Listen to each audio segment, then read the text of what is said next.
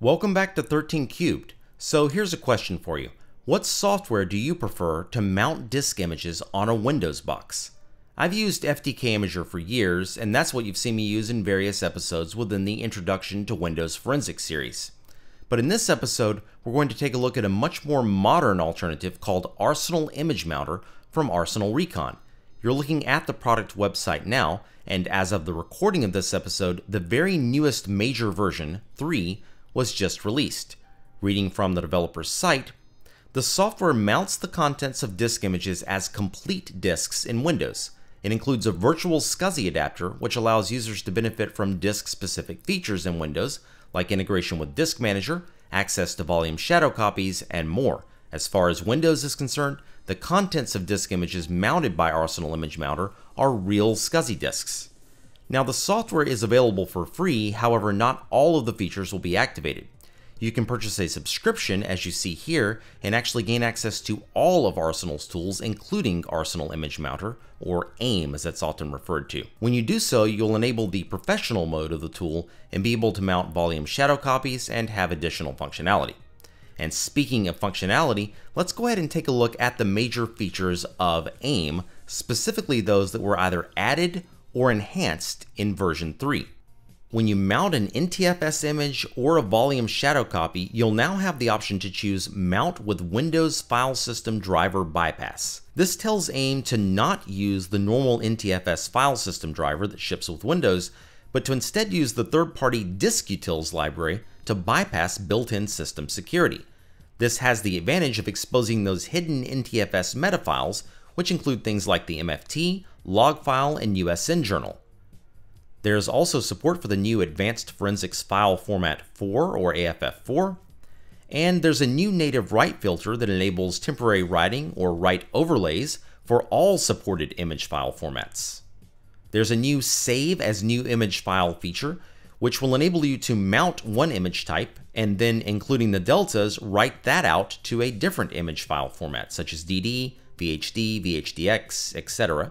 And then, of course, one of the most powerful features of AIM has always been the ability to launch a VM from a disk image, and now it's even more powerful.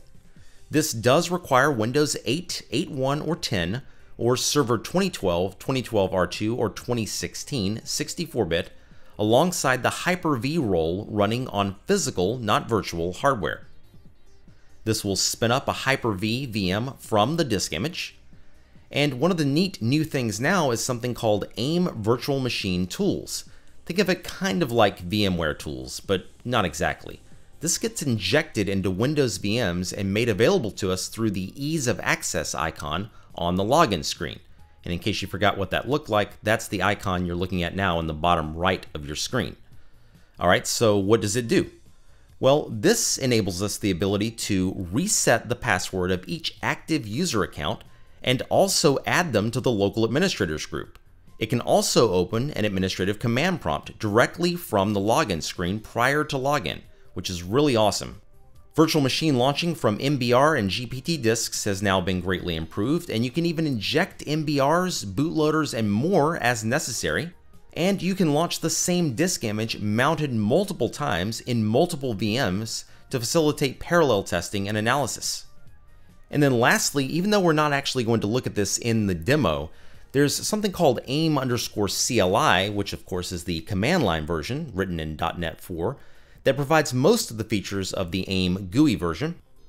And there's also an AIM_LL that is the low-level version of Arsenal Image Mounter that does not use .NET and provides a more low-level access to the AIM driver. Again, we won't actually be looking at these two utilities in the live demo, but I did want you to know that they're present.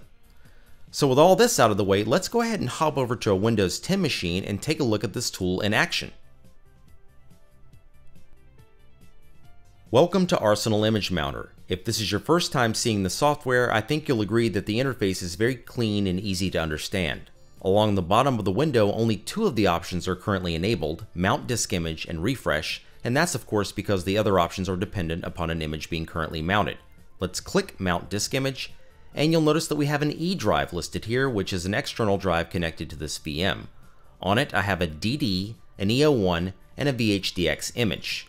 By the way, the VHDX was created with CAPE, and on a Windows 10 box, we could just double-click on it to have the operating system mount it read-write. However, with Arsenal Image Mounter, we could mount it read-only if we wanted to. We're going to be sticking with the EO1 for this part of the demo, so let's go ahead and choose it, and then we'll see the image mount options. The default option is read-only disk device, which uses the built-in NTFS drivers to mount the image in read-only state, but does not allow us to have access to the NTFS meta files. Write temporary disk device creates a write overlay and allows us to pretend modify the mounted image, but doesn't actually change anything. Write original disk device, if this were a DD image, would be enabled, and if we had selected that, that would allow us to actually change the contents of the mounted image, which we probably wouldn't often want to do. And Windows File System Driver Bypass will use that third-party driver to allow us access to the NTFS meta files. We can change the sector size, and we can also emulate a USB thumb drive for images containing partitions instead of complete disk images. Let's stick with the defaults and click OK. So we've now successfully mounted the image, and if we expand this, we can see that the mount point is F:. We'll also notice the disk size, the read-write status, and various other information.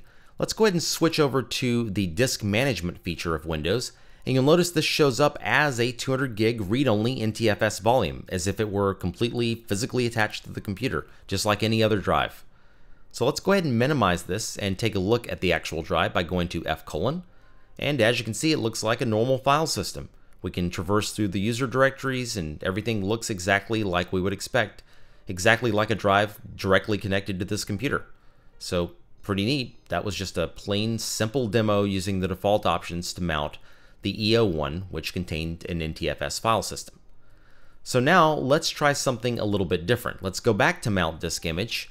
We'll choose the EO1 again, but this time let's go ahead and choose that Windows File System Driver Bypass, which uses the diskutils libraries.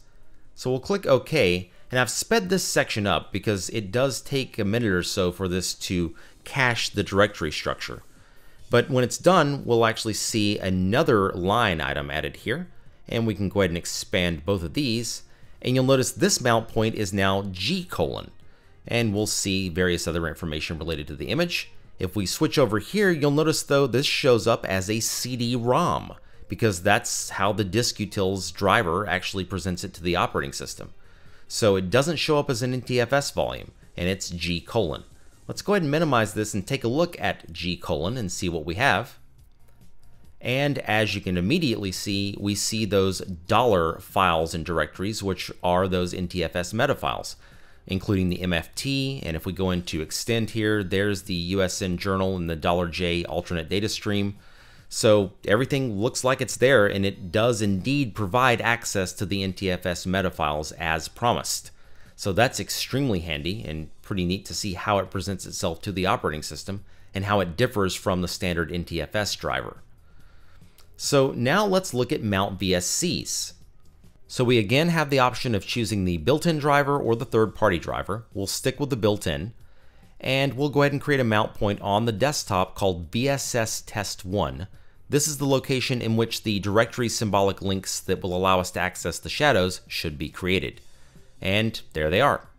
So if we click on the first one, this is the first shadow, and this will be a complete copy of the disk as seen via this shadow. And of course the same holds true for the second one, which is another complete copy of the disk from the second shadow.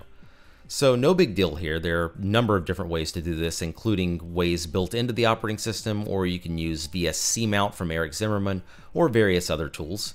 But this time let's use that third-party library. So we'll choose this option, and we'll create a different mount point on the desktop called VSS Test 2. Now, like the first time we used this driver, it will have to create a directory structure cache, and it's going to do this twice, once for each shadow. So I've greatly increased the speed on this so we don't have to sit here and wait on it. It did take several minutes, and of course that will vary greatly depending on the size of the image. But when it's done, we should once again see this window pop up, and we still have those same directory symbolic links, but this time, check it out. Now we can immediately see that we have directories and files prefixed with the $sign. So we do have those hidden NTFS meta files exposed to us, just like that, just like we did when we mounted the other image. So again, very, very easy to choose the other option and expose the meta files within volume shadows as well. Notice we also have the save as new image file. This does warn us that the disk is currently online, and we can say yes here to take it offline, but we can take this mounted EO1 and then save it out to a different format. So for example, we could save the EO1 as a DD image or a VHD or VHDX or some other format. In fact, if we click on the drop down here, you can see those available formats. We'll go ahead and choose, how about just DD? I'm not actually going to do this because it will take quite a while, but I just want you to know that this is what I was referring to in the previous section when I said that you could use that new feature to save as a different image type. Under the advanced menu, we have a few other options, including the ability to create a RAM disk, but again, this is pretty self-explanatory. So that's pretty much it for this part of the demo. But in the next section of the demo, we're actually going to switch over to a physical Windows 10 machine, and we're going to play around with that nice launch VM feature, which utilizes Hyper-V. And again, that does require a physical machine to be able to do that. So let's check that out next. Okay, we are now in our Windows 10 physical machine. By the way, quick shout out to Mark at Arsenal Recon. His company not only donated the license necessary to review this software, but they also donated some hardware to the channel to help make episodes like this. As many of you know, I do most of my content creation on an iMac Pro and a MacBook Pro, and run most things in either VMware Fusion or ESXi guests. While that works just fine for most lab configurations, it doesn't work when you need to test scenarios on bare metal, as in this Hyper-V virtualization test.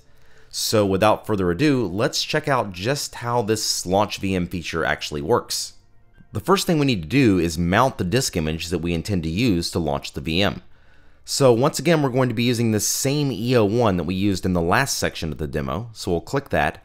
And this is very important. We need to choose Write Temporary Disk Device.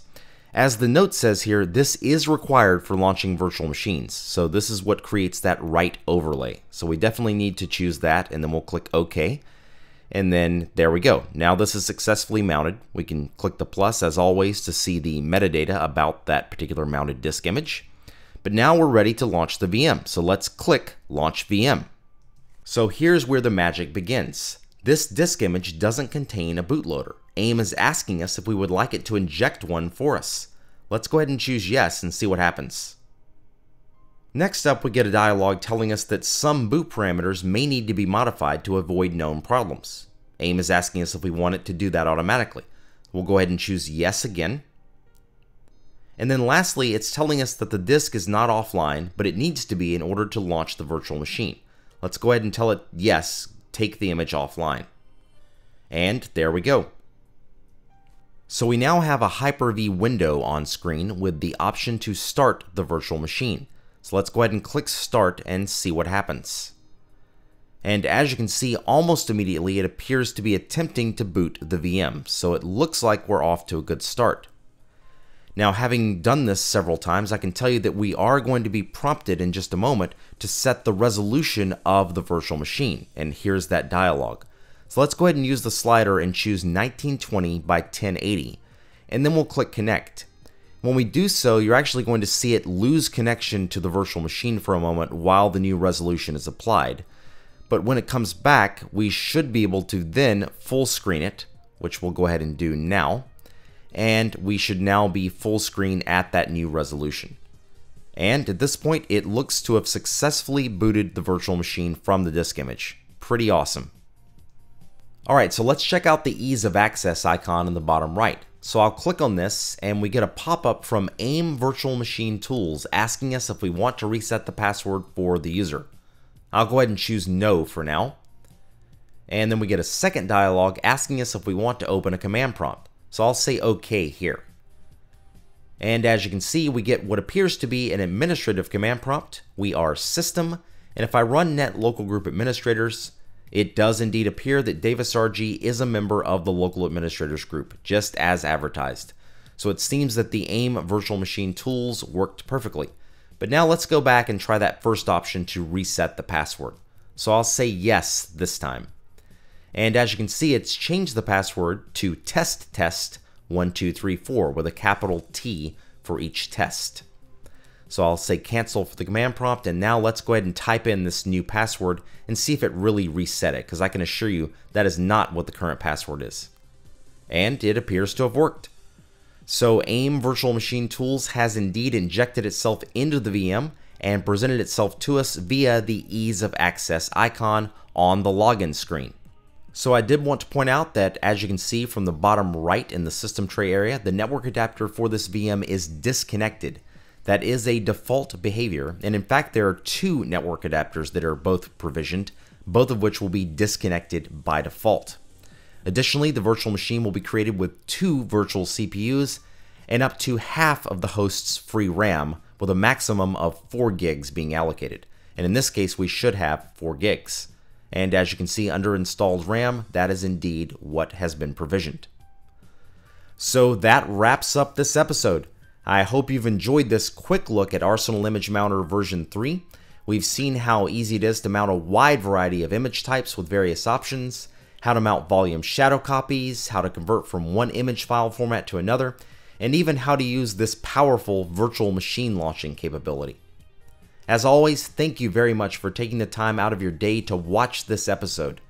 Be sure to stick around, there's plenty more content coming, and if you haven't already, please do me a favor and subscribe to the channel. I'll catch you in the next one. Take care.